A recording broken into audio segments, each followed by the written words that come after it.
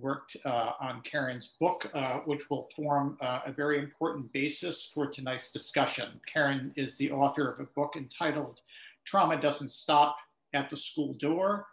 You may see in your chat feed that we're offering a 15% discount on the book if you use the Healing Schools code at TC Press. So I will begin, and I'm going to do two things at the outset. I'm going to first provide a brief introduction of the panelists, then ask that the panelists introduce themselves. And then I'm going to just, before we do that, I'm going to provide kind of an overview of how this evening's webinar is going to be structured. So actually, let me do that first. Yeah, as I said, I'll do a brief introduction of each of the panelists this evening. I'll ask that the panelists introduce themselves in turn and talk about their connection to tonight's topic. Then we'll turn to Karen. Karen will provide some grounding for tonight's discussion about trauma and the possibilities for healing. She will give a brief presentation and she'll include some PowerPoint slides. After Karen's presentations, what we're going to do is we're going to create a dialogue between the panelists in which they both respond to Karen's presentation and also link to, again, the second part of the focus for tonight's webinar, which is not only identifying trauma, but how to respond to trauma and work towards healing. So we'll begin a conversation. For my part, what I'll be doing during the webinar is I will be monitoring the chat feed. And at various points as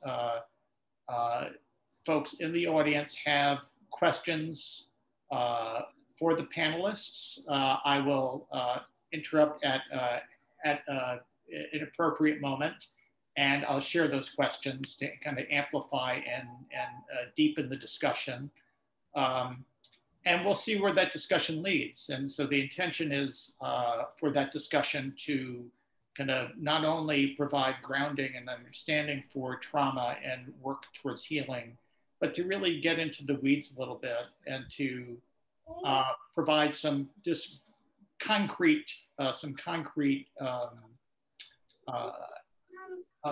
strategies for responding. So with no further ado, let me I'll do a brief introduction to each of the panelists, and then from their own words, and then I will turn it to each of the panelists to introduce themselves. So Karen, who is the author of Trauma Doesn't Stop at the School Door, is an author and educator who specializes in student success and the impact of trauma on learning and psychosocial development. When she's not teaching or reading her children's books to students, Karen, perhaps you can give a shout out to the titles of those books, she can be found working with educators and parents to enable students to become their best selves. Then we have Sakina McGruder, who is a national board certified teacher with experience in both elementary and secondary education. She currently teaches kindergarten in Montgomery County, Maryland, and will be celebrating 100 days of virtual learning soon. Sakina enjoys family movie and game nights with her daughter Ella and husband Carl. She's excited to share her experiences with trauma and healing while teaching virtually. We also have on the panel tonight Patricia Ford McIntosh Neal, who brings quite a resume to tonight's discussion. She's a former teacher, counselor, director of student services in a secondary school in Fairfax County, Virginia. Pat has served on the board of directors for Fairfax County Education Association and the Virginia Education Association. Currently, and for the past 10 years, she holds the position of coordinator at large and seal of approval chair for the National Education Association Women's Caucus. She also serves as president of the District of Columbia State Organization of Delta Gamma Society International, AKA DKG, which is an international organization composed of active classroom teachers and retired educators. DKG provides personal and professional development opportunities for women educators. And Pat served from 1971 to 1980 in the District of Columbia Public Schools, and then moved to Fairfax County Public Schools from 1980 to 2009. And also we have on the panel Ed Wang, who describes himself in the following way. As a loving grandfather of two smart and beautiful granddaughters and a child psychologist, Ed's work focuses on the social and emotional well-being of children and young adults in the US and internationally. He uses the person-centered approach to foster individual stories, family and community oral history of hope, strengths, and resiliency to regulate traumatic experience and promote growth and healing. And we could certainly use a lot of that right now. So without further ado, let me turn this over to the panelists and have each of you introduce yourself and give a brief introduction of what you're going to bring to tonight's discussion. So Sakina, let's Karen, let's start with you. Okay, so hello everyone, welcome. Nice to have all of you here. I thought what I would share with you is that this book was written before the pandemic. Now, the page proofs came out as the pandemic was starting in March of 2020, which enabled parts of the book to be edited to reflect the impact of the pandemic. But here's the observation I have two observations. The first is that we had plenty of trauma of a wide sort, both family dysfunction, natural disasters, and person-made trauma before the pandemic and the violence in DC and the protests in the summer and a myriad of other things that have happened with social distancing and masks. And all of that has made the issues in the book even more front and center than they were before. But it's very easy when you use the word trauma for people to feel very pessimistic and scared. Many people don't even like the word. So I just want to say that what I'm going to add is about hope. I hope you can see this. It's a little handheld stone, which I'll talk about later. And the last few chapters in the book, particularly the last chapter, actually talks about hope. And so when we talk about schools as places for healing, I have hope. And one of the things that I know is we talk about Pandora's box and all the horrible things that fell out of it.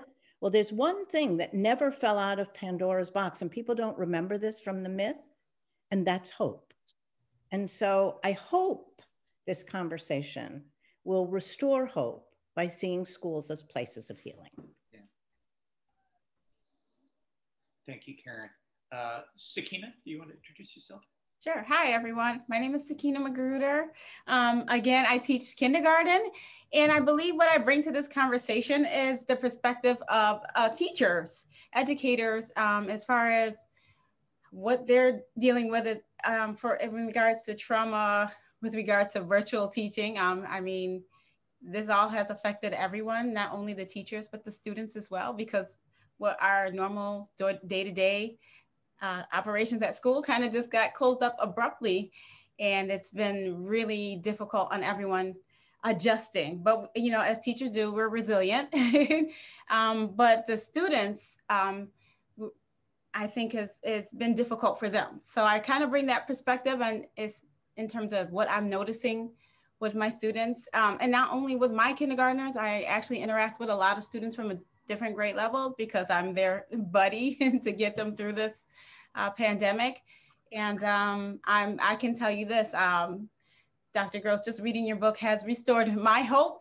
And I'm hoping that any educators or anybody in any field once they are done with this conversation, will also feel what I feel, is that there is hope. And I look forward to when this all can change. And I've learned about how to deal with my own trauma, as well as recognizing it as well with the students. So that's my conversation.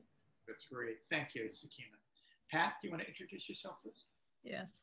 Well, as an educator and counselor, and when I was director of student services, I was over the guidance department. I had 5 counselors, and we were always dealing with crises. And the school is a big community, and what we had to do every day was to deal with not only the students, but we had to deal with the needs of the teachers who were going through their own crises and dealing with students and personal crises. We also had to deal with the parents who would come to us about their children. And just dealing with everyone together, mental health was a big thing, and we tried to coordinate with the psychologist and the social worker. And so I'm always looking for resources to help teachers. And one thing I did in my school was to try to start, well, I did start a wellness center so that teachers had a special place to go, a room. It wasn't a teacher's lounge. It was a room where they could go and relax. There wasn't a copy machine there interfering, but they had comfortable chairs, they had little games and music they could play, or they could read and just put their feet up and just sort of recollect before they went back to their classroom. And a short story I want to tell you is with DKG, my New Zeta chapter, 2 members, Joanne Finney and Beverly Battle, were concerned about our members during the pandemic not being able to communicate. We wondered, well, how is everyone doing? Because we're always so close. So they started a weekly chat, and we called it a sister chat. So every Thursday from 3 to 5, we would talk. We maybe talk about recipes, or we really didn't have any particular topic. Sometimes we would just be there for each other, or we would listen to the teachers share what they had been going through. And so in the summer around August, there was one member who's a pre-K teacher, and she got very emotional on the call, and she was very worried about having to go back to school. No one told her, you know, would they have to go back? Would it still be virtual? Were they going to get any training? What would it look like in the building? So she had a lot of anxiety. And Karen was on the phone with us, and she decided she would offer her services to us to sort of help. And so we've had 3 workshops on trauma and educators given by Karen Gross, and it's just been helpful. And so I just try to find resources for educators, and I put some in the chat. So that's my connection. Great, thank you. Thank you, Pat. Ed? Yeah, well, first of all, thank you, Brian, to be part of this, and definitely, you know, Karen, in terms of her invitation, and then also getting this chance to work with Sakina and Pat as well. I really appreciate that. And all the participants today, you know, that right now I know this is up to 84, and thank you for taking at 5 o'clock joining us, and please stay with us. It's going to be somewhat of a long night, but I hope that we can come forward and share with you and hear from you as well in terms of what's happening in the educational world. Well, I'm kind of the oddball out of this group here. I'm not an educator. But I do a lot of training in regard to about trauma, how do an individual physically responds to demands or stress, what are the traumatic response both physically and psychologically. And I'm privileged in many ways, actually do training with schools, as well as providing consultation with school as well. So in some sense, I'm kind of still on the very much of the outside, but I guess I'm bringing in something that I know in my kind of a medical and psychological world about trauma. So I really appreciate that. One just quick thing about, and I want to go right into it. I can't, because I know this is going to be a very dynamic, organic kind of discussion, but I also want to thank you. I noticed that David Dooley actually already mentioned about a resource, bumper sticker. Wow, that's great. You know, bumper sticker, you know, when we're ready, all go back to our regular driving and all these things. That's very much of an obvious kind of a highlight in terms of some of the needs of trauma and so forth. And I'm going to take a look at what they are. So thank you so much. We already have different participants really offering in terms of what they know. So that's tremendous. So just quickly go into my little story. My story is not little, I think it's a big story. When Karen wrote the book, you know, Trauma Doesn't Stop at the School Door, it is very obvious. And then of course, tonight, our title is, Can School Be a Place for healing trauma. So the fact is this, let me share with you a very personal story. We all have different experience, when we walk into a school, whether it's students or staff at school. And guess what? When I walk into a school, let's say when I was young, no one really asked me. I'm actually at a very young age. I experienced family violence during my childhood year. I lost my mother when I was a child. And then subsequently, in my adolescence year, I lost my brother due to suicide. And really kind of fast forward to even nowadays, or the past number of 10, 20 years, you know what, as someone that, you look at me, I have been called a jab. I have been called a gook. It's all because of that individual's exposure, to the media, to the news and so forth. And sometimes I'm so glad even when people call me a chink, because I finally say, at least I can identify myself, and they identify correctly that I'm Chinese. So the fact is that that experience continue even related to the pandemic. It's not an easy position when I'm being reminded about the China virus. Yes, it is very true that is, at least as far as we know now, is originated from Wuhan, China. But just being singled out doesn't make me feel any better, even though I'm trying to be extremely objective and say, I don't want that happen to anyone, to any country. So I just kind of want to share with you that trauma or trauma experience is always, I guess, is real life and well. We continue to experience that. And I continue to experience that for the past, I would say 25 years. And then if you count my childhood, it will be for the past, 55 years. I'm 65 right now. So, anyway, so that's the reason why I felt like this is very important for us to have this conversation among ourselves. So thank you again for the invitation. Great, thank you, Ed. So now let's turn to Karen. And Karen, you're going to provide us with an overview of trauma. So if Emily can put the slides up, we'll go through them. I'm not a big fan of PowerPoint, frankly, but for these purposes, it will allow us to cover a wide range of material, and they'll be available to all of you so that you can find them later and use them. So they'll be up for now, and then we'll take them down so that it feels a little less formal and more of a conversation. So let's go to the next slide. So for me, I'd like you just to think about the questions here and the individuals pictured here. And can you describe what these students are experiencing? And then the question, how do you know? The who and the whys behind this.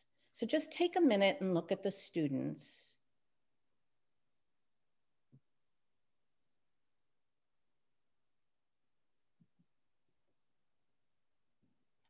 So for me, one of the issues, and we can certainly converse about this, is that many people can obviously see that these students are struggling and are stressed or unhappy or disassociated or concerned or vacant eyes. But what we often don't ask is why.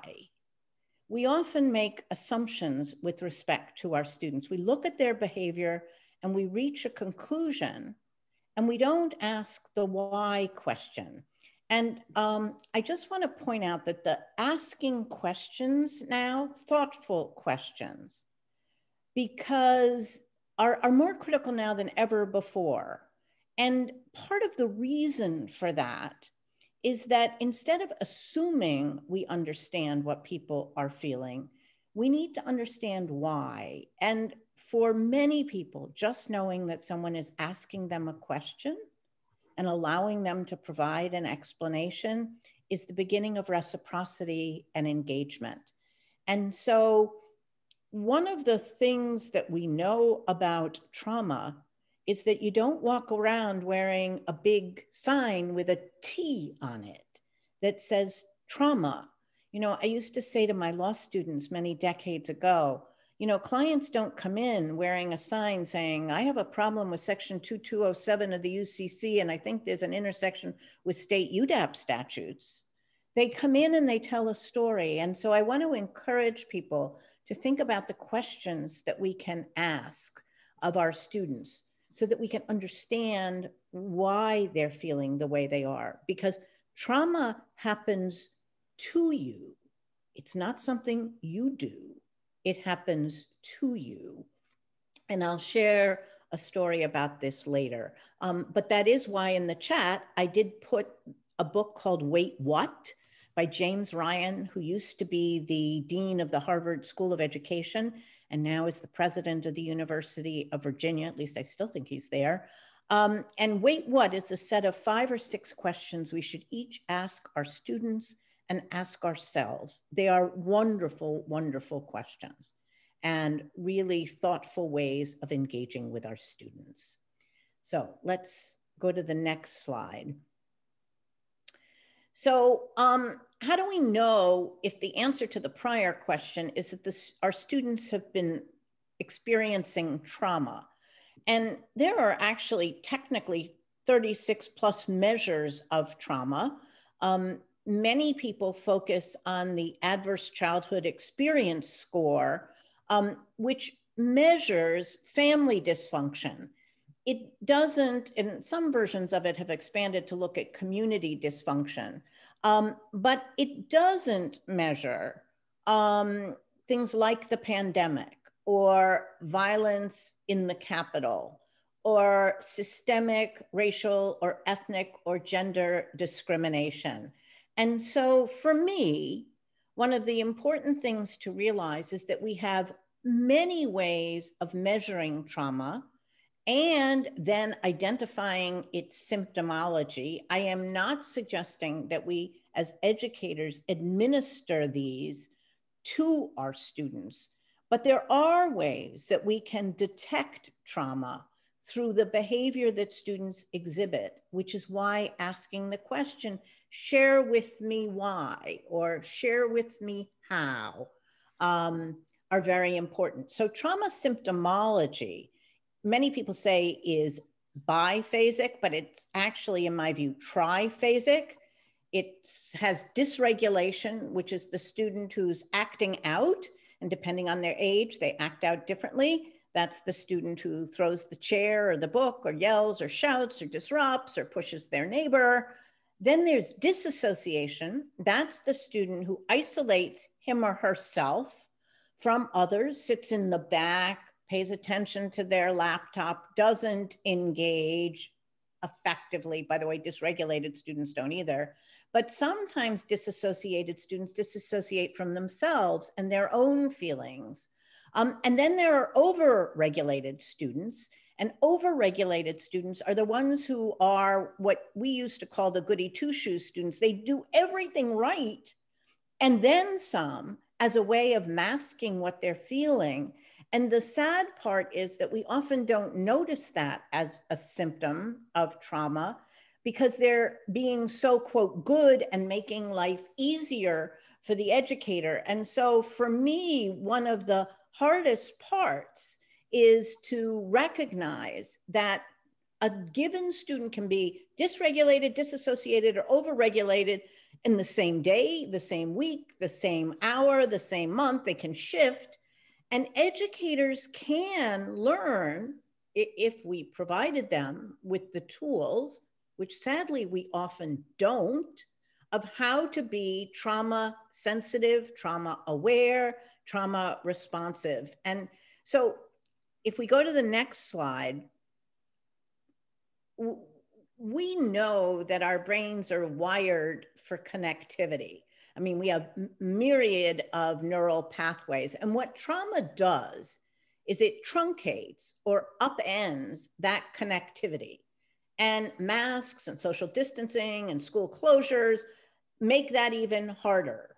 But when you have that disruption, it disrupts cognition, it disrupts psychosocial development, it erodes play and joy. And by the way, trauma never disappears. We can ameliorate it, but it can be re-triggered. And the best way for me to share this with all of you really quickly is if you think of, make your hand into a fist like this with me here and put one hand around your wrist. Okay, so the hand around the wrist is your primitive brain, your reptilian brain.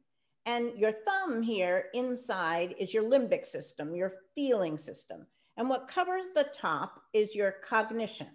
And there are various parts of all this. But when you're traumatized, here's what happens. Your brain literally flips out. And when kids say, I'm flipped out, they literally are flipped out. Their brain has flipped out. And part of the job of finding ways to ameliorate trauma is to get the limbic system back and to get the cognition back by dealing with what's here, which is the autonomic nervous system, where acute trauma occurs by what we know as the reptilian primitive brain stem of the parasympathetic, the sympathetic, and enteric nervous systems. That's the stuff that gives you the F words, the fight, flight, freeze, faint, and fawn. I think there are 5, many people only use 3. But actually, students can understand if you show them this, that here's where the behavior is coming from right now, down here, and your brain's like this, and our job is to get it like this so that cognition and feelings can be restored. So let's go to the next slide. So we've actually covered this. There's acute trauma symptomology and deferred trauma symptomology, and we can educate people to identify it, not to substitute educators for psychologists or social workers or school nurses or psychiatrists, but instead to be able to identify what's happening enough to manage their own classroom, foster learning and student success, and refer students who need referrals, whether on their own or through their parents, to the resources they're needed in a team-like approach. So if we go to the next slide. So this slide describes what trauma takes away. And it takes away our structure, our stability, our safety, our subtlety, as in personalization, and someone's. And I want to just point to this, because at the end of the day, for all the trauma there is, the uniformly recognized way of helping people is to create reciprocity and connection and engagement. And sadly, in today's world, with masks and social distancing and online, we have cut off what is one of the ameliorating factors of trauma, which is connectivity, reciprocity between adults and their students. And so the absence of that is deeply felt and deeply difficult for students as well as for educators. So if we go to the next slide talks about the architecture for what teachers can do. Well, what we can all do. We can name what's happening, identify the trauma, then we can work to tame it through a myriad of approaches, and then we can frame it in 2 uses of the word frame, as in put it in a frame to make it important and recognize its significance, which is why we can heal schools if we identify what's going on and then frame it as in creating like a frame to a house, what holds everything up. So trauma shouldn't be pushed under a rug. Trauma, by the way, even if you push it there, won't stay there. It'll keep popping up and it'll keep getting re-triggered. And so we have to name it, tame it, and frame it. And if we can help our educators to become trauma responsive and the schools to become trauma responsive institutions, they can serve to heal students for that, among many other reasons. Then if we go to the next slide, the D words, which we can look at later, and you can look at on your own, are the things that restore what trauma takes away. So if we have trauma and its symptomology, dialogue, diversion, drawing, clay, dance, dazzle, and delight are all pathways to restoring what trauma takes away.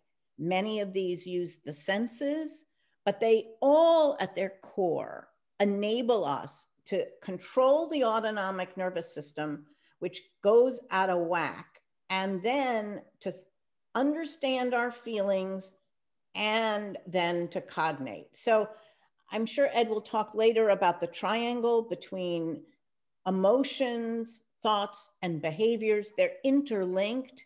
If we can intervene and engage people, we can open the neural pathways that trauma shuts down, create neural pathways, and enable students to engage yet again. And just to show you one sample of those, I have what are called komochis, which are feeling toys. They have different emotions on them. And when I was a college president, I put a bucket of these out. This one is very important. It says brave. I used to put them out in a big bucket on my desk, and I'd say to students, faculty, and staff, take one for how you're feeling today. And if you feel different tomorrow, switch it out. And there were hundreds of them all over campus. And what it was doing was legitimating the naming and then ultimately the taming and the framing that they were experiencing. By the way, now's not the time for punishment or strict rules. Structure is important, but there's no demerits here. Trauma happens to you. It's not intent-based. So let's just go to the next slide.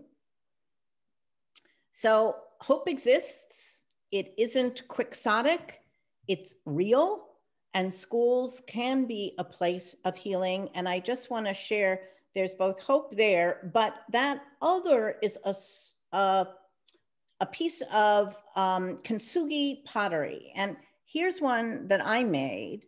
And the saying that goes with these is more beautiful for being broken. So in kintsugi pottery, when things break, you put them back together and reseal them with gold. And I have actually done this with groups of educators. Like if there's a school shooting, they've all brought in a plate. We've broken the plates and then put them back together and said, more beautiful for being broken and displayed. So the point is that while there are many, many downsides to trauma, there are also some upsides that are worth recognizing. And there are ways of dealing with trauma, and there are ways of responding if we can fill our toolbox with those skills. And then if we go, I think, to the last slide. So here's my observation for all of you who are educators. Everything that I've said focuses on the educator needing to work well with students and parents. And if they themselves are struggling, it's really hard to do the work that being trauma responsive requires. In other words, you can't pour from an empty cup. So how you fill the teacher cup, how you make it so that they can function well, whether it's primary trauma, secondary trauma, or vicarious trauma that they're experiencing, we need to help them because otherwise they can't help our students. And by the way, self-care is not selfish, although we often mistake it for that. And I just want to urge all of you who are educators that self-care now is more important perhaps than ever. And I think that's, unless there's one more, I think that's it for the slides. So let's go back to the conversation with that overview, which is, by the way, detailed in various chapters.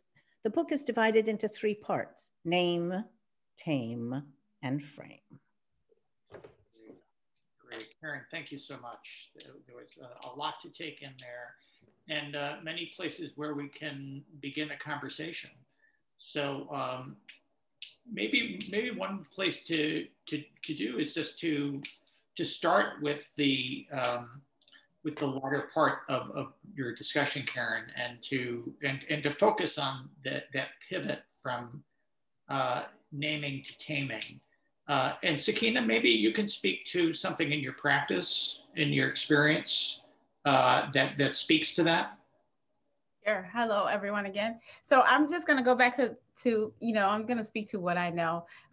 So Karen, the other day was interesting. I logged on with the kids and I had a feeling, and it was just, I normally just would just push it down, and I just shared it with the kids. And I said, guys, I really miss, having centers in my classroom. And surprisingly, the students were like, what are centers? And it just led to another conversation. And we all sat for the first 15 minutes of class, and they started to name things that they miss as well. And a lot of my students said, I miss going to the park, or I miss seeing my cousins. And I think it was what was needed at the time. And I feel like a lot of my instruction nowadays is like, what are we feeling, boys and girls? And let's discuss it. And I'm telling you, I think it made for a wonderful day of learning, just because I realized it, I normally wouldn't share that with the kids, but I think they're feeling and they're sensing the same things that I'm sensing. And I think that we need more of that. And in regards to trauma, I have a lot of special ed students. I have all of them in kindergarten, and I enjoy it. But we were just talking about, like, in the morning doing a wellness check-in, and you don't even have to call it a wellness check-in. You could just call it a check-in. That's what we do. And I thought to myself, rather than just asking them the question every day of how are you feeling, I thought, as a kid, how would I want to answer that? So certain weeks we do Play-Doh. They take out their Play-Doh and they use their whiteboards and they draw a face, and then they use their Play-Doh to show me how they're feeling. And I think they're excited about it. They hold it up because they're all excited because the Play-Doh sticks to the whiteboard. But then it's that moment where it's like, another scholar, or we call our student scholar, another scholar is feeling the same way I'm feeling. And that connectivity starts again. And it's so important. And then the other day I thought about it. I said, why don't you guys go in your house and do a scavenger hunt and find something that is the color of how you're feeling today and bring it back.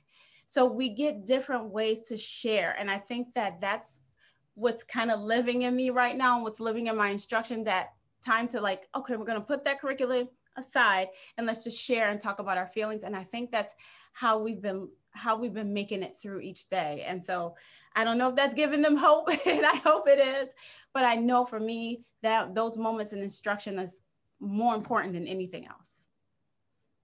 Very powerful. Thank you, Sakina. Pat, do you want to speak to the pivot from naming to taming? When I can kind of expand on what Sakina did, it's marvelous, tremendous what she did. I think what it's also telling me is that there is, because of the issue with the pandemic, because of the changing of how education's being delivered, there is a need to connect. I'm going to use some of her words because I don't have to even think of other words, because I think she is right on the spot. Education now is a little different than I think pre-pandemic. Part of it's because of the duration of the pandemic itself. It's not an ending yet. And so I think what she identified is that sense of, her students need to connect with each other. And I think so that's number one, connect. Ties into, I guess, what Karen said about name it and tame it. Her exercise, the fact is that, not only just an exercise, but it's also an exercise of, in a very positive way now, about, that feeling brain, when Karen was showing us, the hand model. So she is emphasizing actually the positive, because it's also very useful, because at times we spend so much time emphasizing or paying attention to the negative, the little feelings. And then of course, when it comes to the big feelings, and of course it comes to the meltdown, she is actually in some sense really set a good foundation and say, let's also focusing on the positive.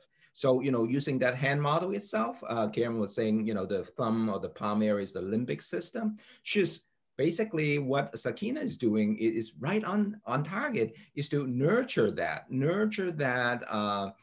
feeling brain by naming it, And then, of course, by expanding that, and then, of course, you go into the so-called upstairs brain, rather than preventing.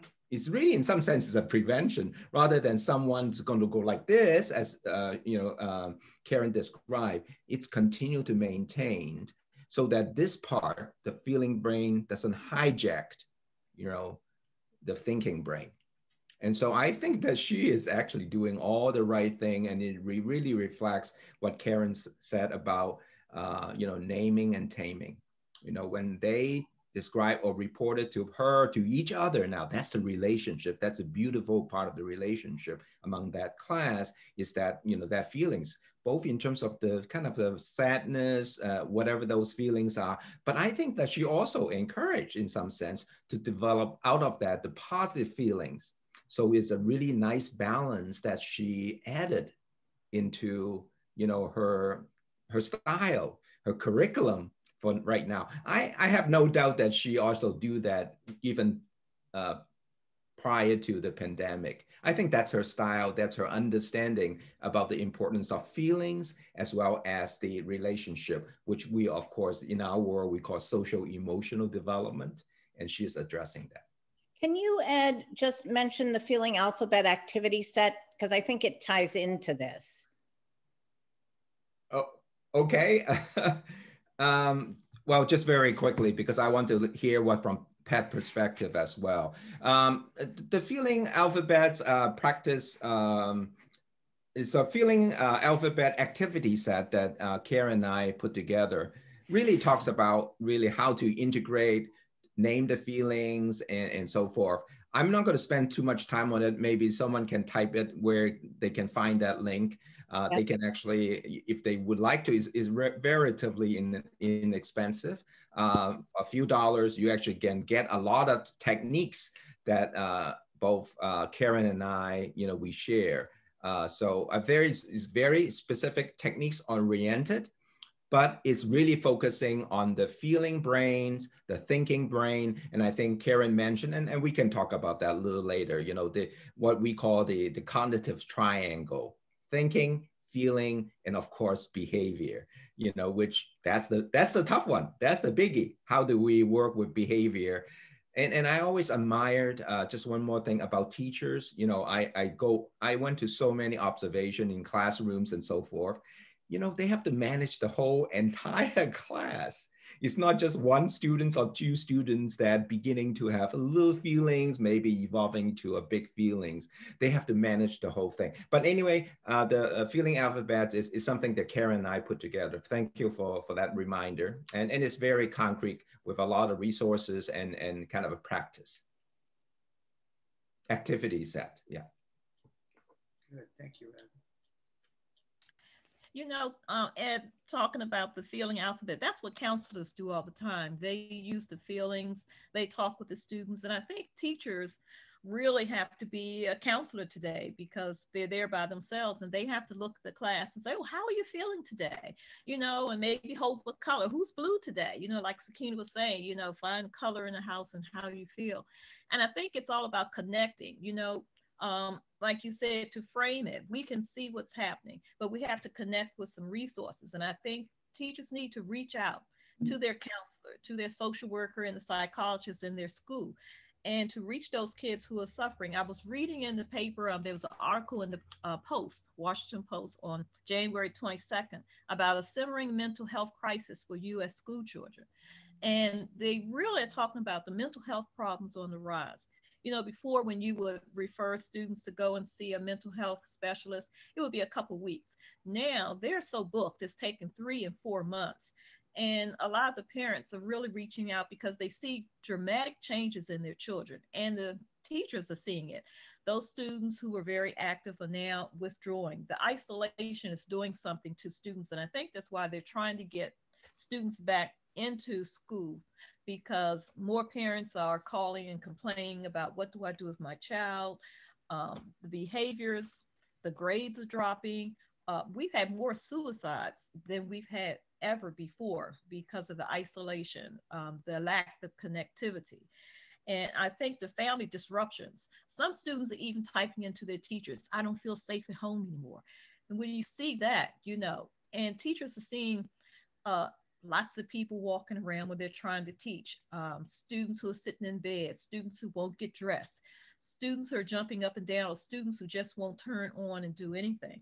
A lot of students have shut down. They just can't do the work anymore. There's overload. And so we're going to have to find a way to connect to the outside. That it's not good for kids to be isolated this long. And the experts are saying that they've got to get back into communication.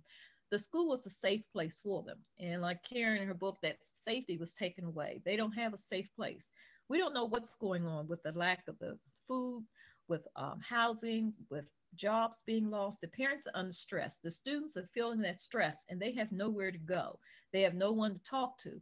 And so how do we connect to them and get them the resources that they need? I know a lot of counselors are doing creative things. I think I read in Atlanta, Georgia, one counselor would meet kids at school and walk around the building with them to keep the social distance, just to be able to talk with them. I don't know if the local screening committees are trying to meet online to help kids, because before you could refer students to the committee to be screened to get help.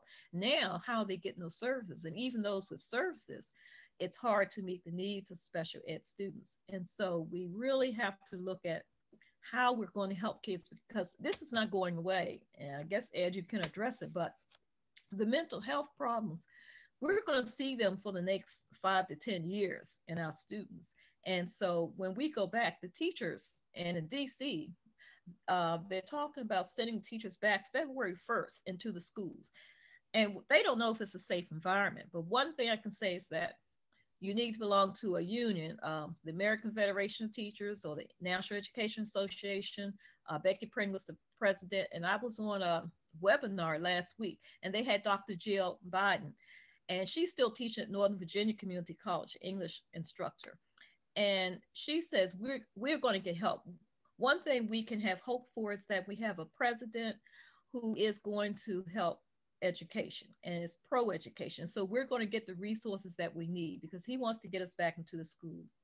We want to go back, but we want to make sure it's safe. And so we want teachers to feel safe, and they need someone besides them to advocate for them. And I think the teacher unions, NEA and AFT, are good avenues to help make sure that they go back into a safe building, a safe space, and, you know, to help them with that. Yeah, I just want to quickly, I'm sorry, Karen. No, go ahead. No, you go. No, I'm just actually kind of summarize a little bit again in terms of what being said before. And oh, you know, I'm just thinking about, I remember, you know, someone was asking me, you know, okay, you're the mental health professional, tell us, you know, in terms of what we need to do, you know, with school. And the fact is that I think the school is already doing it. You know, they educate, I think they support, and certainly they want to prepare, you know, all students for success. You know, that's how I see schools, and that they are doing it. But this time is very different because of this kind of a long-lasting impact. We're not just talking about, you know, a couple months. You know, we're not talking about a hurricane. We're talking about a pandemic that is lasted 2 years, and it's going to continue. So there's also the uncertainty in terms of what's going on, and then also all the decision about opening school up, not opening school up. That is so stressful, you know, for both the educators as well as the students, because, you know, educators also have children, you know, and to have to manage. So there's so much that, so I guess the thing about what I heard from you, and I want to reemphasize, and I'll just stop because I know that, you know, Karen probably have a lot to say, and Sakina as well. To me, it is important, and you said it, Pat, safety. I think that school somehow has to work towards safety, healthy, and welcoming again. Yes. How do you do that? How do you do that virtually? And how do you do that when, even when the, you know, the children and adolescents, when they go back, you know, you still have to work on those 3 issues: safety and healthy and welcoming. That is, you all know much better than I do. That's a big, big challenge. Oh, it's an enormous challenge. But so let me address some of that and some of Pat and Sakina's observations, and then we can open it back up again to comments.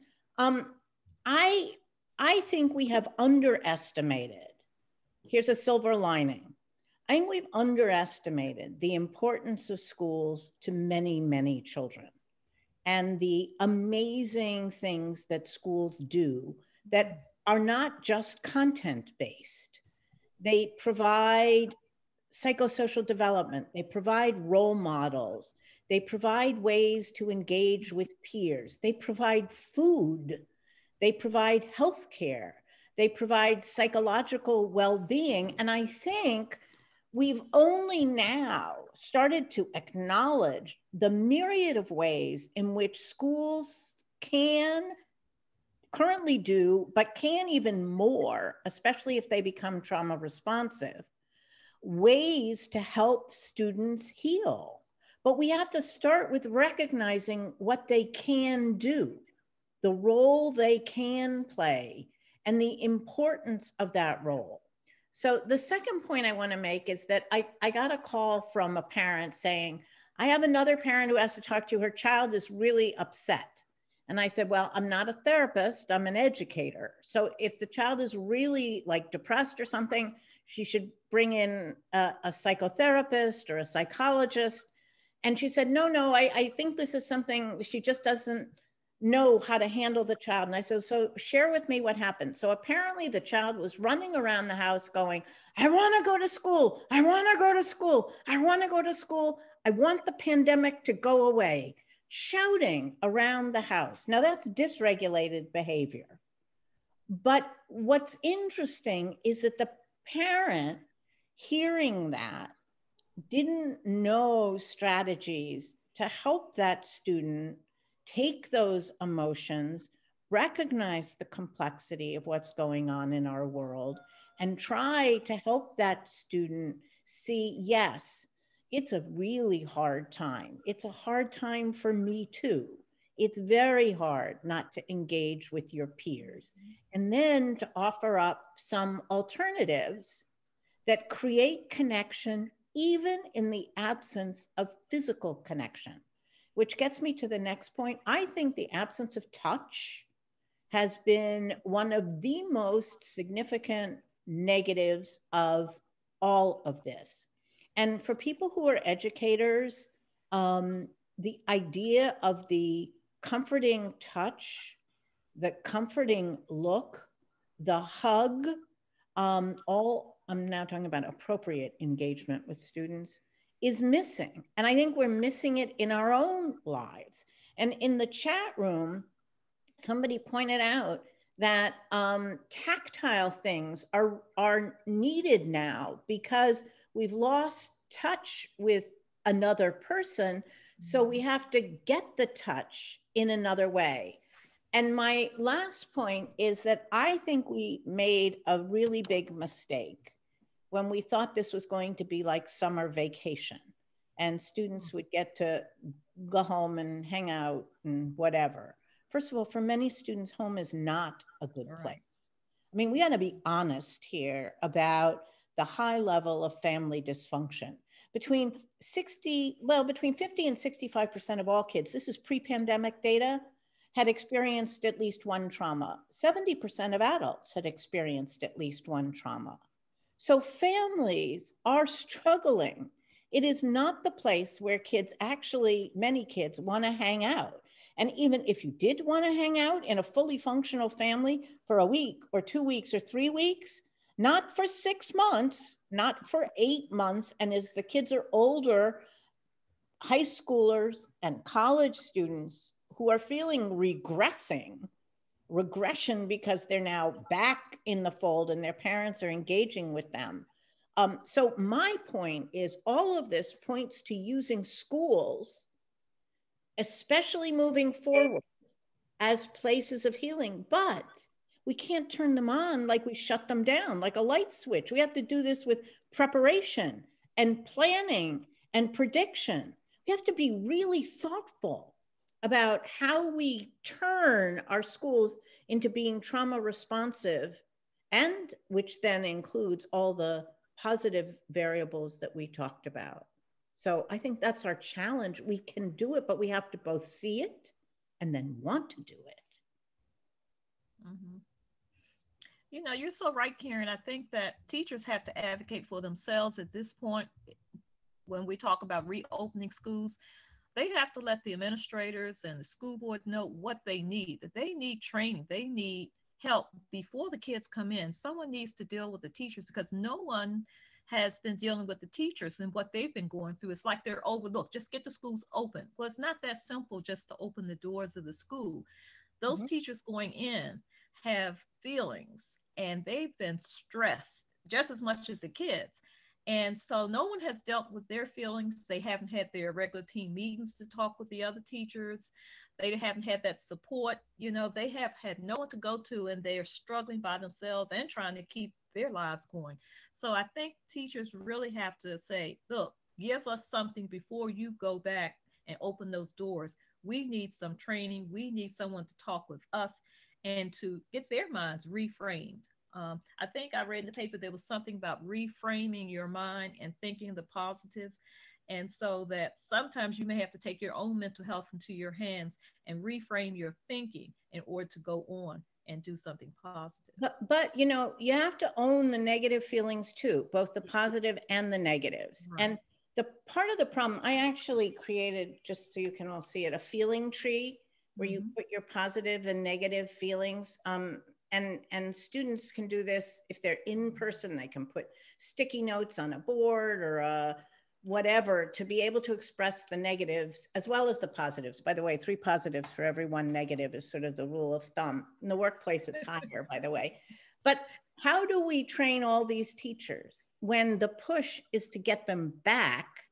And by the way, they're all fatigued. They're Zoom fatigued. They're online fatigued.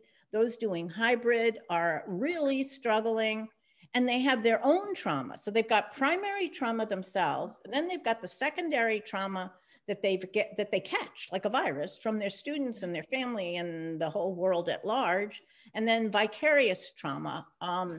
So my question is, and by the way, we don't have enough school psychologists, we don't have enough social workers, we don't have enough counselors, we don't have enough, and by the way, many people are not interested in returning to teaching now.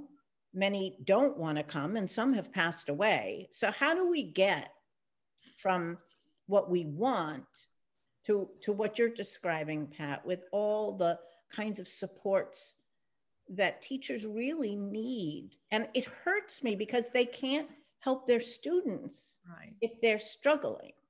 So maybe Sakina has ideas. I was going to jump in. I'm just going to backtrack a little and just say, because our school right now is developing a plan to return.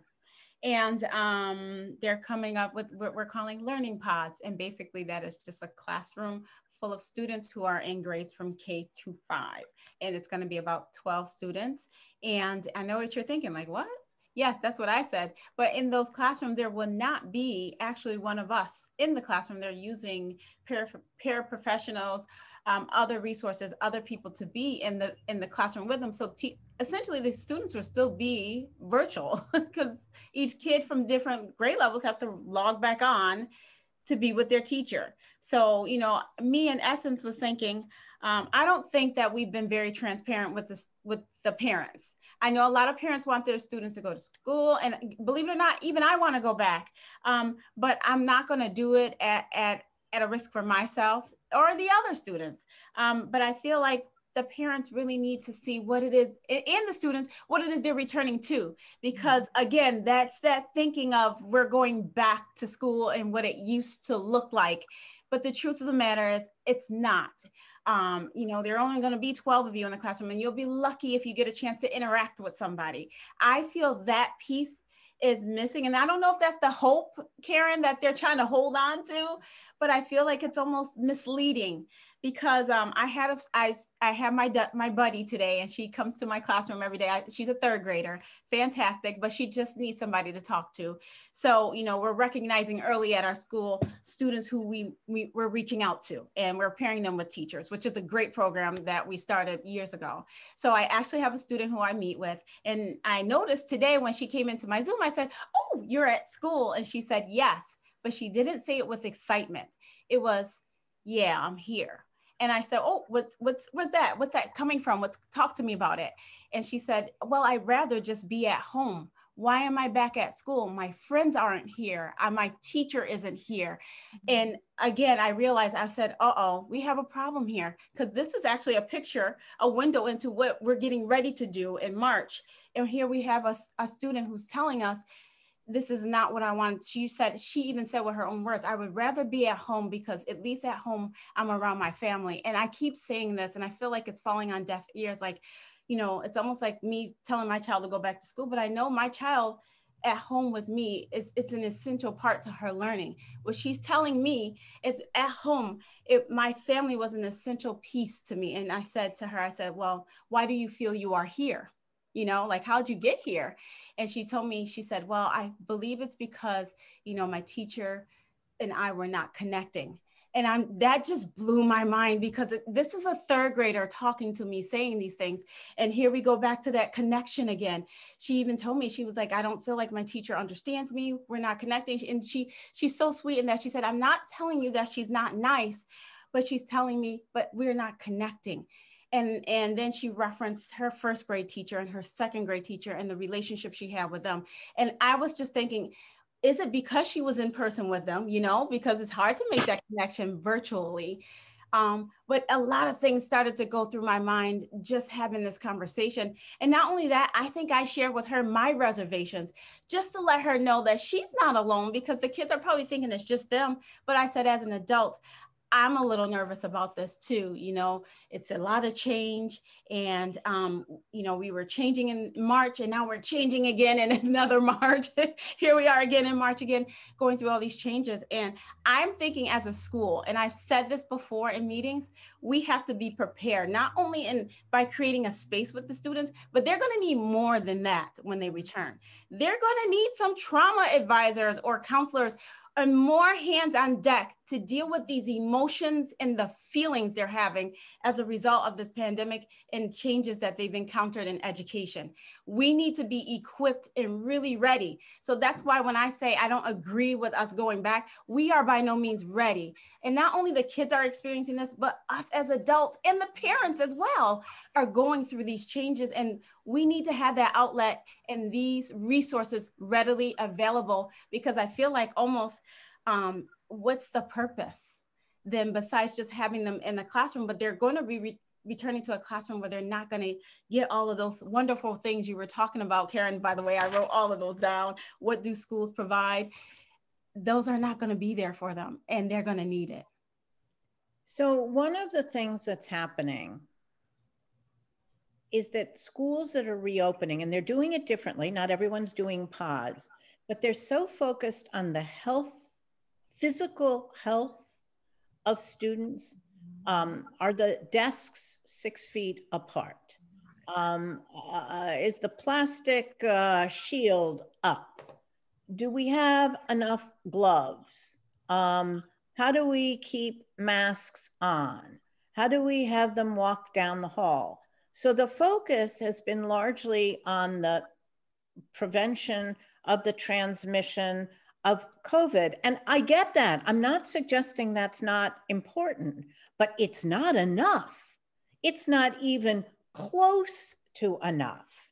And so how you prepare and give tools to teachers so they can help their students be ready for a new school experience, because it is not the same, is a really big challenge. And our focus, unfortunately, has not been on the mental health aspects of this. It's been on protecting people from becoming ill. Now, don't diminish that. I mean, we don't want people getting ill, but if we don't do the other, then we have a big problem. And I just want to share, so many years ago when I was a college president, we were making lots of changes, which were really hard. I mean, we were changing the culture of the institution, we were changing our size, we were growing, and people were feeling the stresses of it. And finally, I'm thinking what we're doing is good, but it's not easy, right? Those old slippers feel awfully comfortable when you take them away and you need other ones. So I gave everybody this, and I don't know that you can see it, but it's a paperweight that says, think Rome, as in it wasn't built in a day. And I think we would do well to have that feeling now. This is not an instantaneous thing. You have to think Rome. You have to really plan and think through how to reopen. And many schools have shut down without consulting school counselors and school nurses and teachers, and they're reopening without consulting many of those same groups again, and just dictating what the outcome will be. And so if you want schools to be places of healing, you have to engage in thoughtful preparation, planning, and predicting with non-siloed conversations. Where is that? Now, I still have hope. I still have hope, but I'm just asking. Ed, do you want to chime in? Well, you're asking a very challenging question.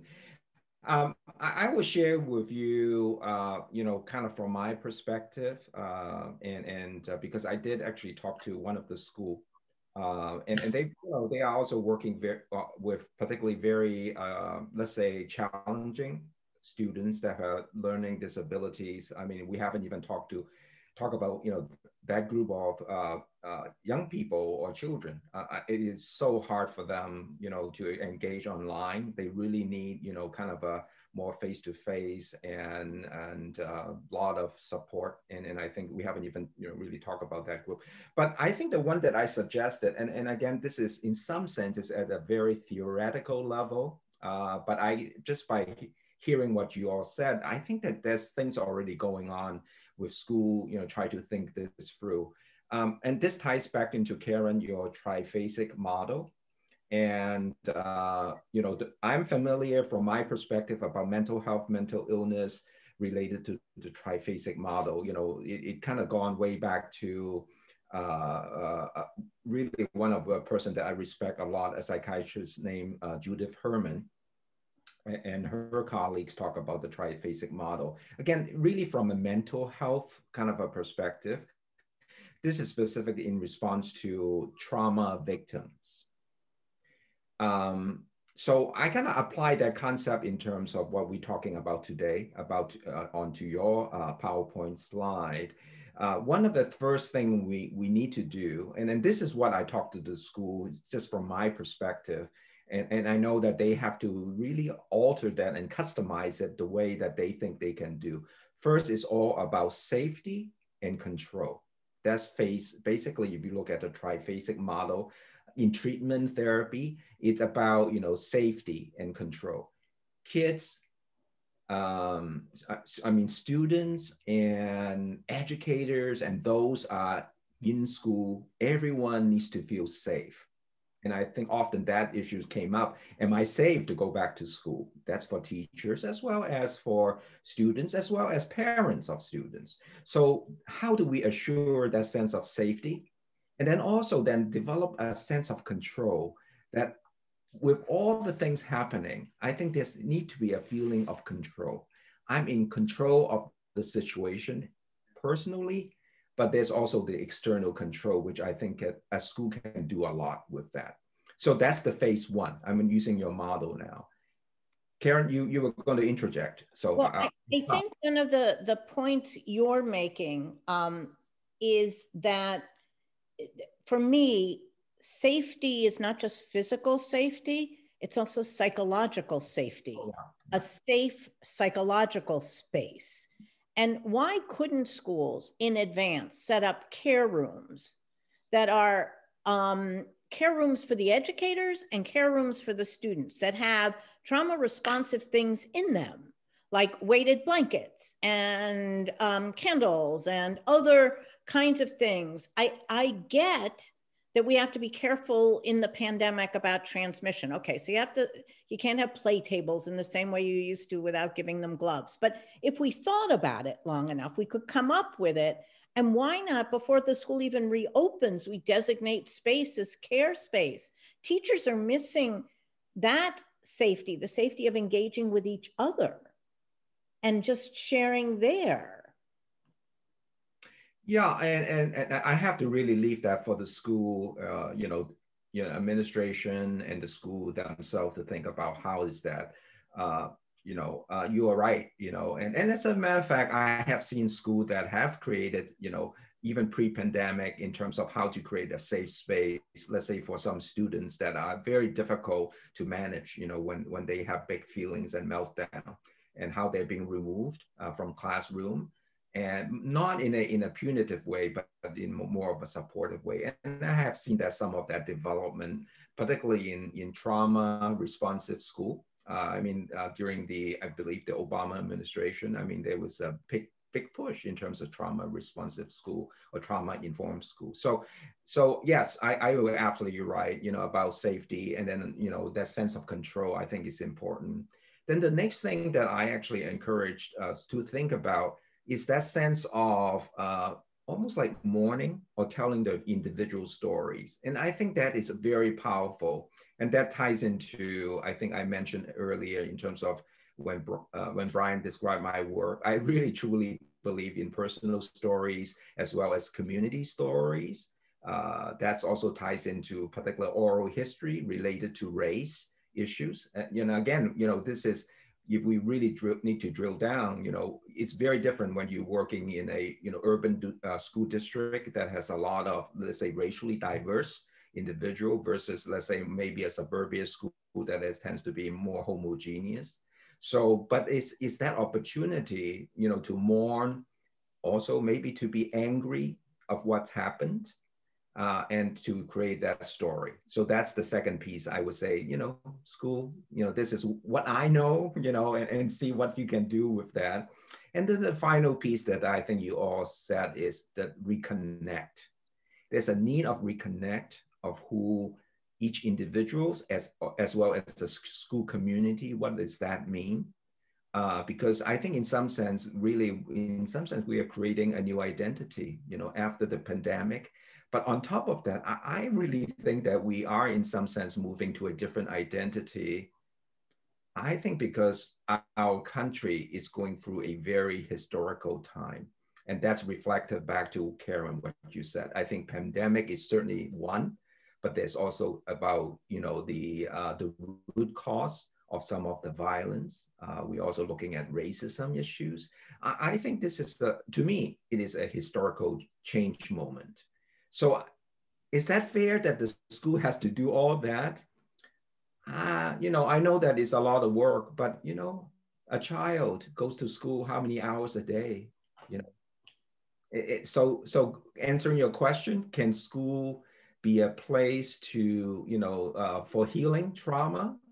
Or just for healing? Some people don't like the word trauma. And I always said, it's okay. You define what it is. It's whatever the demand on you. We can call it stress. We can call it trauma, but it's the demand. I can only offer you the science, both in terms of the physical aspect of response to stress. As you also stated, Karen, is also the psychological response, and so it's both physical and psychological. So this is from my perspective, how, a school, I part of it, I think they just need to build on some of the things. I'm blessed. I guess I'm blessed with school that I'm part of, that they are paying attention, but do they have enough resources to do that? No. Do they, I haven't seen one school and say, oh, we know it all, we don't need training. They all want the training, but that is also, require resources. It requires the commitment in terms of what's professional development, PD, so it's a lot of challenge. And I think what's missing is that the administrators are not really asking the people that they need to. They're not involving the teachers in the decision. They need to have the teachers tell them, here's what will help us feel safe. Here's what we can do to welcome the students back. It's like you just say, we're going to open schools up and we've got everything set up, but they're not dealing with what's going to happen once those students get there. What happens if someone gets sick? Do you have a place for them to go? There's so many steps. And if they have more teachers involved in those decisions, I think it would help make the school opening a little better. I think the teachers will feel better about going back because they've had a say so. And I think that the mental health, the counselors, the psychologists and social workers, they all need to come together and let the principals know, hey, wait, stop. We can't have the teachers come back until we do some thinking and working together as to what we're going to do and how we're going to face different situations. You know, even from the cafeteria workers, you know, they're going to have to serve food. You know, what would be, how are you going to help them to understand the students and the secretaries in the school, the custodians, you know, they're going to say, well, clean this, clean that. There's only so much they can do. And so we're going to have to work together as a team, I think, in going back, because it's not going to be the same. Like we said, it's going to be a new normal. And we're going to have to deal with how do we face everything on top of what's going on outside, because none of us are feeling very safe about going anywhere. And so when this new virus is mutating, and then you're saying open the schools, and no one's saying, well, how am I going to be safe? It's just so many questions, you know, and the school can be a place of healing if it's done correctly, if you bring all the parties together and have a dialogue and decide how you're going to do it together, because the teachers are the ones who are going to be in there and they need to have a say so. So I think one of the problems, I'm sorry, Karen. I was just going to say, Pat, you are absolutely right. The last, I want to say 2 weeks ago, they actually had a meeting and they asked us for our input as in regards to how they should develop a plan. And I think I was the first one to say, well, thank you for including us. not to say it in a way that makes them feel bad, but just like we've been waiting on this opportunity. And a lot came out as a result of it. You know, a lot of things they had not considered, because our school is like rated really terribly with ventilation. We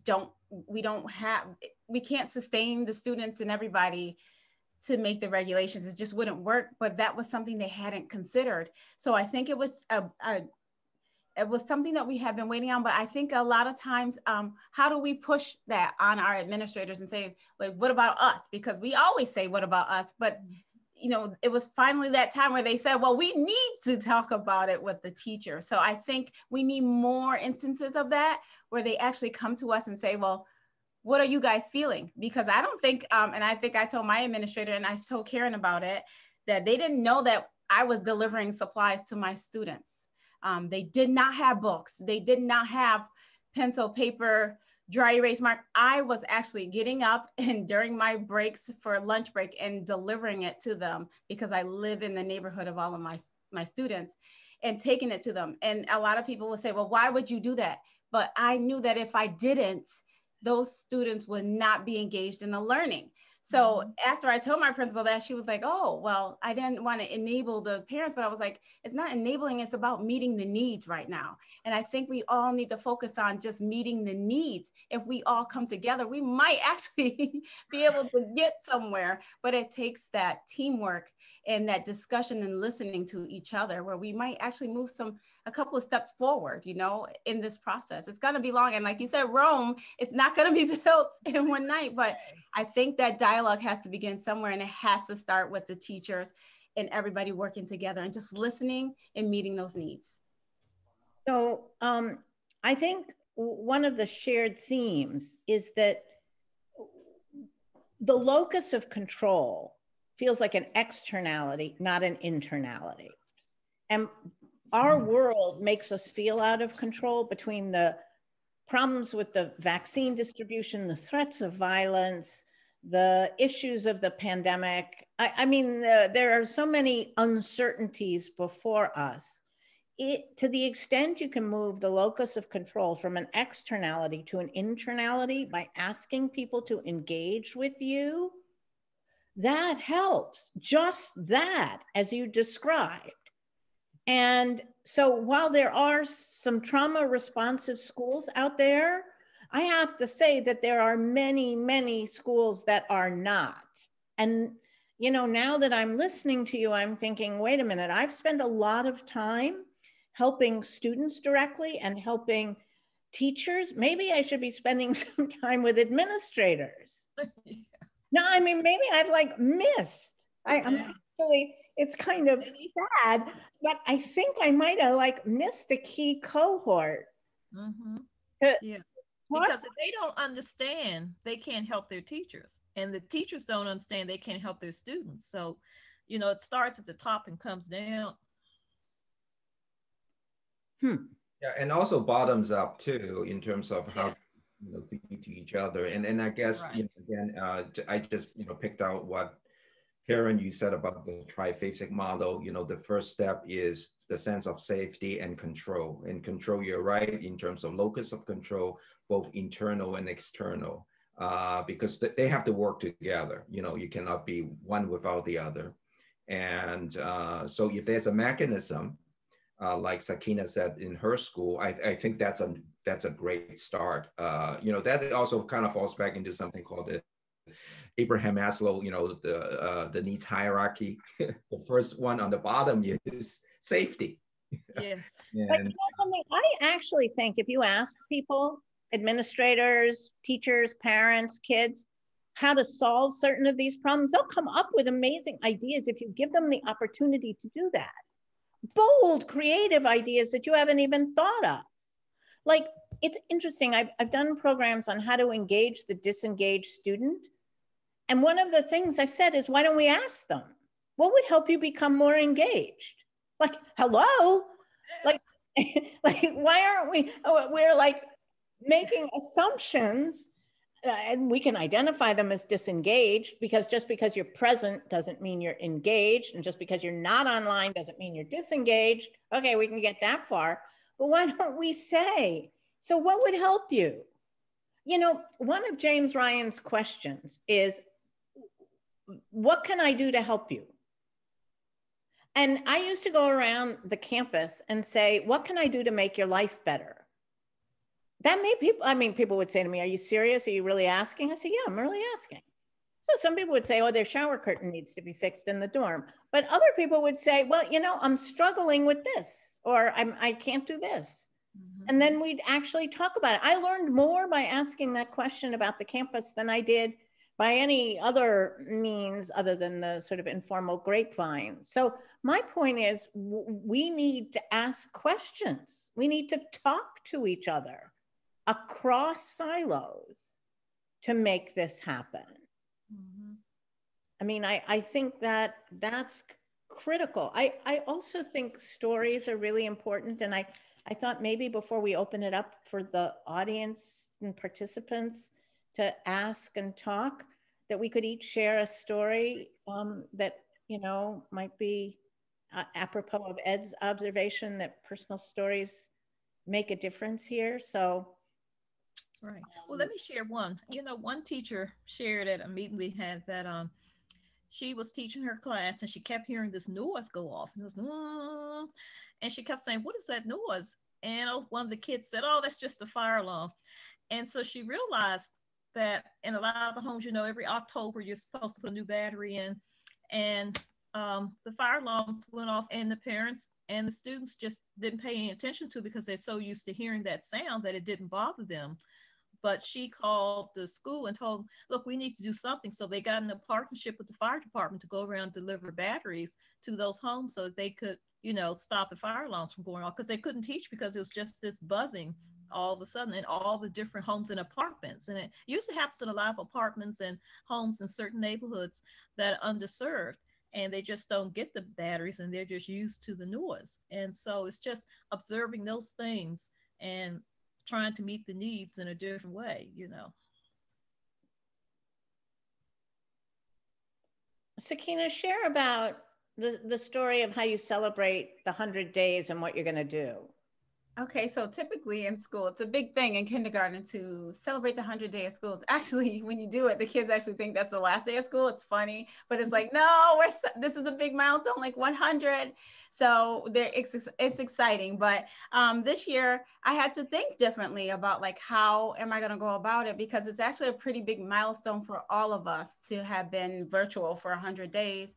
So I decided that I'm going to take some of the activities that I would normally do and see if I can actually do it with the students virtually. For example, We do a race to 100 where it's like I know that they have dice. We call them number cubes at home, and they roll it. And then if it says 6, they color 6 numbers, you know, and they're counting as they do it. And I'm thinking about what is it that they already have readily available to them, and what is it that I can supplement and bring to them so that they can do it as well. So I made copies already. I have a big stack, and I'm just going to put them in Ziploc bags. And this weekend, I'm going to go and deliver it to all the students so they have that. So a lot of teachers, and it's not just me, there's some teachers who are doing some wonderful things out here in this virtual world. But we're just going to kind of do it that way. I have different activities. And in addition to that, I had to rethink Valentine's Day. How are we going to do Valentine's? Normally we would exchange and it would be a great thing to do. I'm trying to figure out, you know, what is it something we can engage in where we're all still sharing about it. We often do, in my classroom, I do a kindness day where each scholar shares something about another person. So I'm thinking that type of exchange needs to happen on Valentine's Day where they can actually create it at home and then just write something about another person on the back and share it with each other. Again, that connection piece I'm noticing is very important, and it's key to me teaching. So that's kind of what I've been doing. And I don't have any special stories to share with you, but I can just share one that touched me the other day, was shared from my colleague when her student pulled up a picture of the school, and she told her that I Google the school every day so I can see what our school looks like and I can still feel like I'm part of the school. I think that was so powerful. You know, here it is, a 5 or 6-year-old who's still Googling our school and looking at the picture. And just maybe holding on to that hope, Karen, again, of, you know, I'll be here one day and I just want to remember what it is that my school looks like. Profound right there. Our kids are what keep us going, and we have lots of moments of that. That's why I don't have one in particular. I think I have many experiences like that with my kindergartners, and although this is trying, I think that they really are holding on to, we all are holding on to that hope. And in the meantime, I think we also talked about not all of this is negative. There are some positive things that have come out as a result of virtual learning. For one, I have a 6-year-old child at home, and I tell you, she has a schedule. Literally, if I gave her a Google Calendar, she probably could put it in there. She has her own schedule. She knows at 12:50, I have to log back on for class at 1 o'clock. She's very on time about things. She's a stickler about it. She's very responsible. And that's something I feel like virtually she has learned. And not only my kid, but parents are sharing with me that they don't have to regulate their students anymore. They do it on their own. So it hasn't all been negative. It's been positive. I mean, I like the fact that in the morning, my kids now understand how to ask me, how are you feeling? And I'm like, wow, you're asking about me. And then I return it back to them, but we're having that exchange and dialogue, things that we probably wouldn't have had a chance to talk about in the classroom. It might've been a good morning and they go about their regular routine, but now we're actually engaging in like, I'm doing great, or I'm feeling fantastic. And they'll say, well, why are you feeling that way? I'm loving those moments that we're having in my classroom. And thank you, Nicole. I do know about Jack Hartman. I've met him and I'm his number 1 fan probably. And I'm just trying to come up with a whole bunch of different ways to engage the students and keep it fresh, because the novelty of learning virtually wore off probably in October. So we are pulling out all the tricks in the bag to keep it. I do Spirit Day every day with my kids. I know Pat probably has seen me coming to meetings with my hair all crazy, my clothes backwards and inside out, but whatever I have to do to keep them engaged, I am going for it, because I know that's what I have to do. And I know that is working because I see my students growing, and it might not be the growth that the district is looking for, but it's those small moments that I'm looking for that matter most to me. So I see in the chat room, there's an administrator who says, I respectfully disagree. But I want to just share a story of what I did when I was an administrator, because I think when the pandemic is over, this is something people should consider. It gets to the issue of engaging people in different ways and setting up role models and administrators serving in a different role. So as an administrator, I went to lots of meetings. I went and gave speeches in lots of places, from Rotary clubs to churches to professional meetings to, you know, fashion shows in New York City. And I had a grant to take at least 2 students with me all the time. and they went with me to these events. And they'd stay in hotels. They would come to the events. I mean, and there were amazing experiences for them and for me. I mean, first of all, if you sit in a car that long, you actually have to talk to the person. I mean, eventually you have to like say something. And they also would have experiences of places they had never been before. I remember a student saying, "Oh, there's a taxi. I've never seen a taxi." She was from Vermont. "I've never seen a yellow taxi." But those experiences of the students being with you, I remember I was going to Canada. That was when you could get there easily. Well, you could get there. And my assistant said to the students, 2 students, because it was a judicial conference, you know, you have to bring a suit. And one of the students says, "Well, I have a jogging suit." And she goes, no, I don't think she meant a jogging suit. I think she meant a real suit. Let me take you to a store. And so part of the grant paid for all of these things that help these students grow and learn and engage in a different way. And for me as an administrator, I learned more about our students and their lives and help them grow and become their best selves by not sticking to the way we used to do things, but by doing it really differently. By the way, years later, I still am in touch with many of those students. So I guess I get that many administrators are working very hard. To be fair, I do work with school principals and superintendents, but I have to say that not all of them are on the same page with the students and the teachers and the staff that are, quote, under them. I have to be honest about what I see. And sadly, we would do better if instead of a hierarchy that was like a pyramid, we thought about leadership at a school like a wheel, where the head of the school is in the center of the wheel, and then there are spokes that go out, and then at the outside are the students. And at the end of the day, that's where we're at, right? The students are what matter. They make the wheel go round. The teachers are the vehicles, along with the coaches and the staff, of getting it to go. And the person who's the leader is basically a really good conductor, like an orchestra conductor. They're not on top. They're in the middle.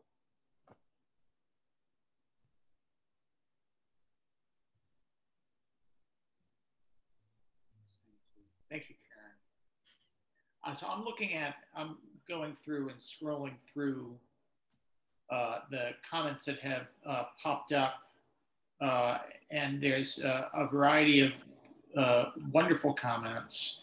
One comment that was made a little bit earlier on, it was about the ways in which one of the attendees remarked about how much she learned from her children's teachers, and you know that's another shout out to people like you, Sakina.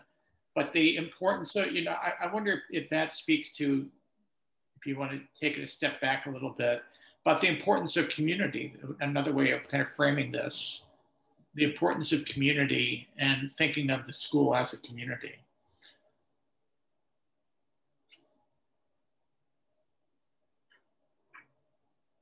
Well, I know Pat has a lot to say on schools as communities, and so does Ed. So I'll let that. It is part of it. Yeah, I think you know, the school is a community because we meet so many needs, and I think the healing comes with, if the kids can go back, they get fed breakfast and lunch.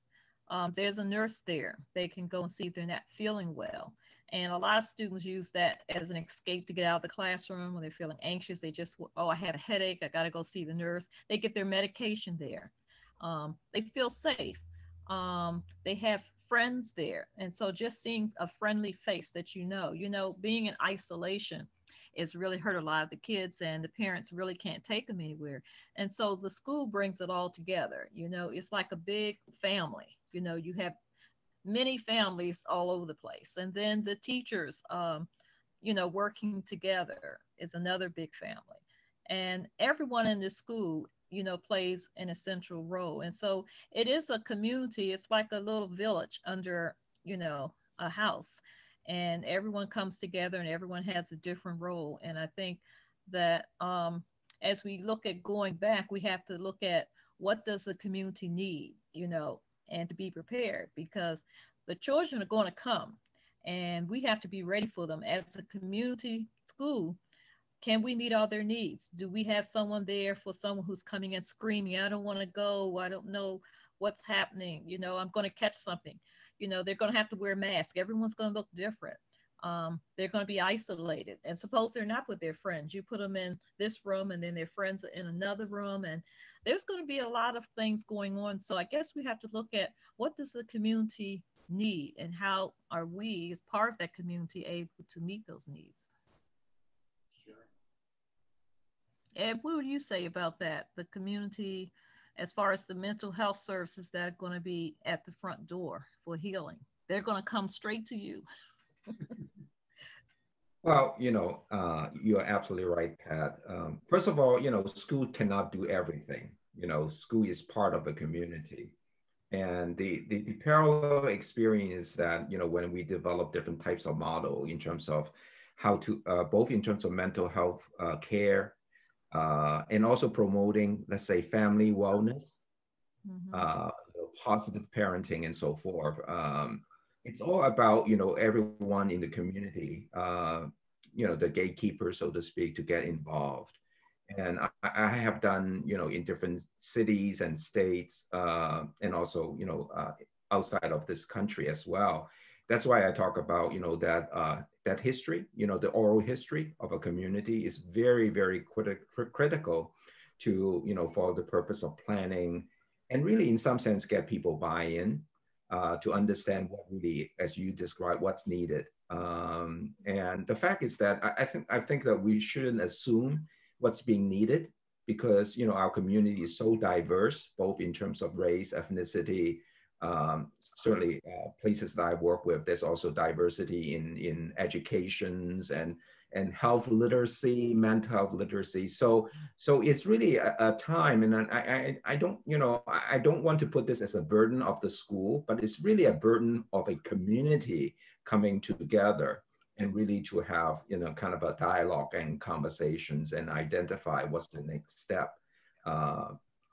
You know, there are services outside of the school setting can really wrap around for, you know, children and adolescents going to school. So, you know, that also in some sense needs to be in place. Yes, I think the school is really, well, at least the school that I'm familiar with, you know, they're trying to do so much, you know. I remember a few years ago that everyone is talking about, you know, the need of mental health in school. So as a matter of fact, in Massachusetts, we developed something called, you know, school-based mental health, that we have clinicians in school, you know, to provide those services. And I know that other states has done similar work as well.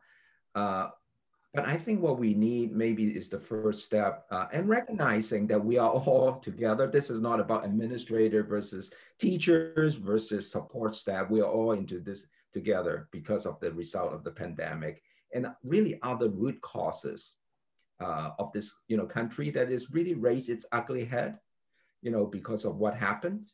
And I think it's really time for us to really, in some sense, to say, what can we build on? You know, I don't think we need to start from scratch. I'm very optimistic in that regard. I think there are a lot of good things have been done, but it just have not been really organized and integrated, maybe at the policy level, certainly, because that has to come down and support, you know, teachers ultimately. And the outcome of that is, you know, how our children can really learn to their, you know, full potential. I mean, that's a bigger issue. I always call it, that's the wicked problem.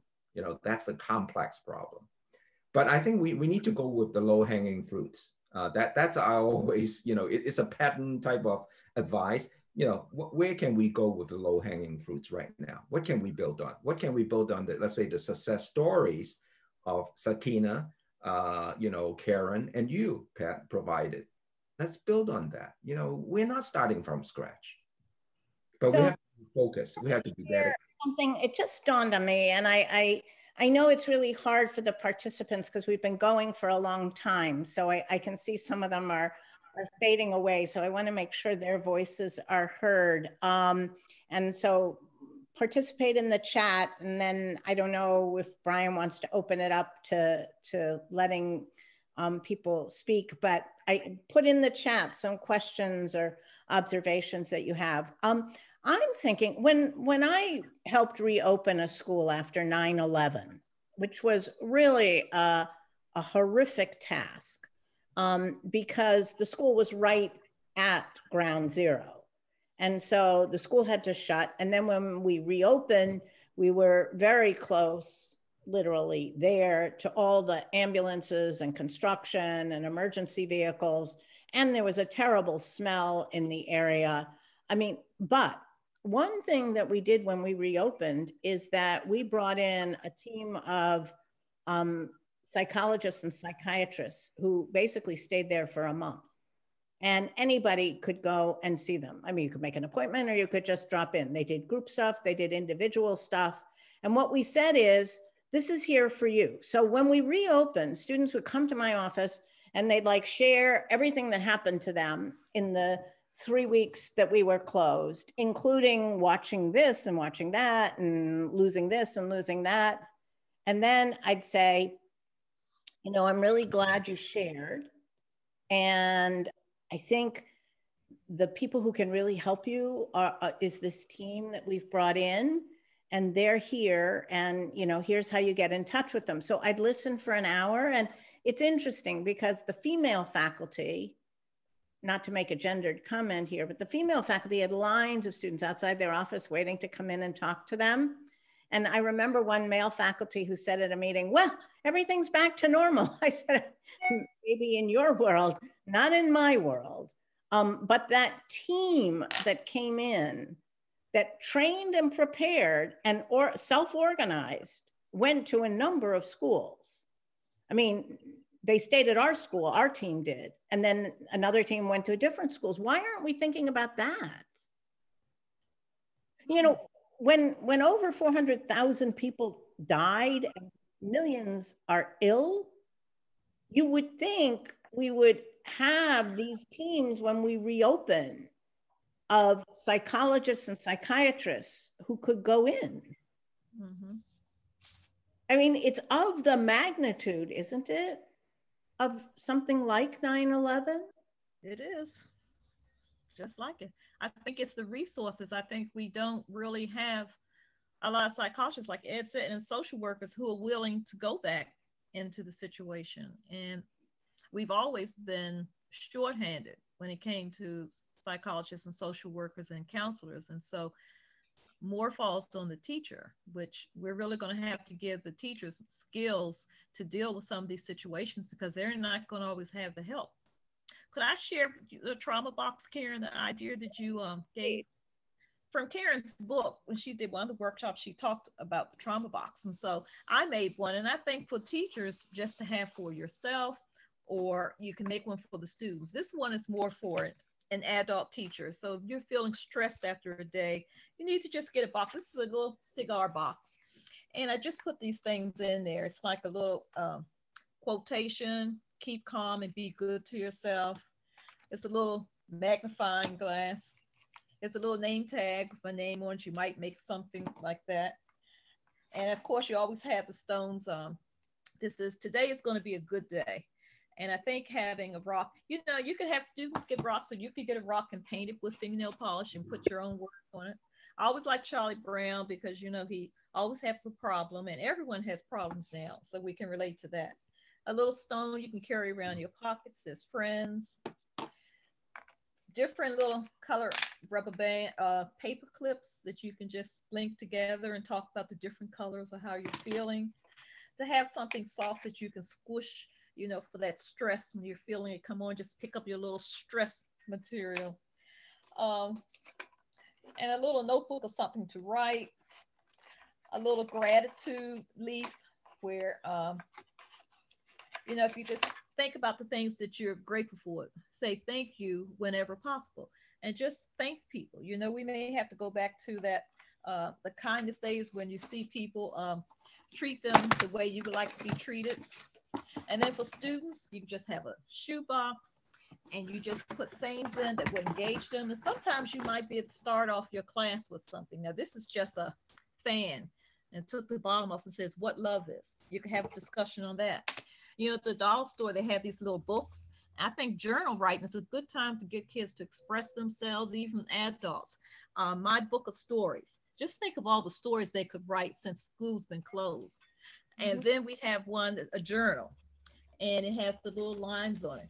And so they could write their own stories just as a calming thing. To have something to, you know, you're an amazing teacher, or this teacher needs a cup of coffee, or she was born to teach. Something positive to lift your spirit. A little smiley face, you know, another little squeezes a brain. Something cuddly, you know, kids like to have something cuddly to play with. Inspiration is all around you. You have some cubes. Something Karen said, you should have things to put together. So you can get these little things and you just have the kids sit there and put the colors together and make different shapes and things. Have something they can shake. You can take the little gel out and it's like putty. Then you have the little circles. So you can have on different chairs, or you could put right, go to the red spot. A little, just hi, something simple. A little pen with a little face on it. You know, it's amazing how people just, little ink pens with faces on it, something to look at. And then this is a little slap like bracelet. It's called Lift Each Other Up, and you just slap it on your arm like that. You could go around and do that. This one is We Can Change the World Together. And so, you know, it's another little slap bracelet. Little different bands with different colors. It's a, you know, you can use them in all different ways. Maybe a magnifying glass. What do you see today? You know, do you see anything different? Get up close and have them look, see if they can go around their house and find something. You know, just all of those little things. And I just love saying, enjoy the little things. And I think that's something we have to help them to understand, that, you know, we have to enjoy the little things in life. And then maybe a book, you know, poetry is important. I think it expresses yourself. Get kids to write poetry or read poetry to them. You know, that famous book we used to have and read, but just reading different things to students every day. And so we call that, it could be your care box, your trauma box, your happy box, you know, whatever you want to put in, you can make it. But I think if we do something, and you can even get the kids to make one for themselves, you can make one for yourself, just something to take your mind off what's happening. Put the things that you really like in a box, and you could go to that box every day, or you could start the day off and say, oh, let's talk about the happy face. How does this make you feel? How's it feel? And you bring in the meditation, we talk about the color. How's it feel? What would it taste like to have a happy face? You know, I think those are some things I picked up from your book, Karen, and you shared with us before. I just really think it's important that the teachers think about their own mental health and things they can do for themselves, and to make a little box that they can go to, I think makes the world. You know, even words. I know one person, she puts different words in the box. I'm going to take your word understanding or patience, and I'm going to put in this box, and she puts a top on it. And then next time you meet, who has another word to put in the box? So I think those things just help us to feel at peace, because there's so many teachable moments coming out of this experience. I think we have to use them and not let them go by. You know, there's something happening every day or every month that we can teach and focus on and say, let's look at what's happening today in the world. How do you feel about that? You know, because they don't have a chance to express this, and all these feelings are bubbling up inside. And when they come out, it's not going to come out gently. And so we have to sort of give them and give ourselves ways to let these feelings out. So thank you for that wonderful set of toolboxes. I recently did a program with school counselors on how to create toolboxes for their students. And I'm reading in the chat room, and almost every school counselor wrote, I need one. Create them for the students, but frankly, I really need one of those trauma toolboxes. And some educators are using them when when people aren't paying attention or they're not all tuned in, they just say, go use your toolbox or your break box or your care box. And if they're small enough, students can carry them with them. They can have them on their night table. They could even bring them to school. They can share what's in them. They can be built by teachers with students. They can be built for students. They can be built in any number of ways, but they're very powerful to have one's own box. And just having the box, even if you don't use what's in it, knowing it's there is really valuable, because you know there's a place you can go and a space you can go. That's your space to find. And if you think about building the boxes using your 5 senses, that's really helpful too, because you want to activate the senses, because the trauma truncates the senses, and you can open neural pathways by activating the senses. So those trauma toolboxes are a valuable tool. I just want to mention this book. I know we're getting close to the time, called The Boy, the Mole, the Fox, and the Horse by Charlie Maxey. And as valuable as my own book is, and I hope many of you will read it and think about the issues in it, this book is even more illustrated than my book. And it involves a set of questions and answers between the boy, the fox, the mole, and the horse, which many people view as different parts, 4 parts of a single individual. But some of the questions that are asked and some of the ones that are really consistent with what we've been talking about here. So one of them, the boy observes, how come we pay so much attention to what we look like on the outside when most of what happens that's important is on the inside? Mm-hmm. Or the boy is asked, what do you want to be when you grow up? And he answers, kind. And later there's an observation by the boy, home isn't necessarily a place, is it? And at another point, the boy says to the horse, you believe in me more than I believe in myself. And the horse says, don't worry, you'll catch up. So I raise that because it's a very powerful, very simple but deep set of messages in the book that can be read with kids, to kids, by kids even. It's remarkably powerful in its sort of counterintuitive but really deep sentiments, and helps, I think, address the issues of trauma. So, Brian, it's yours to wrap up.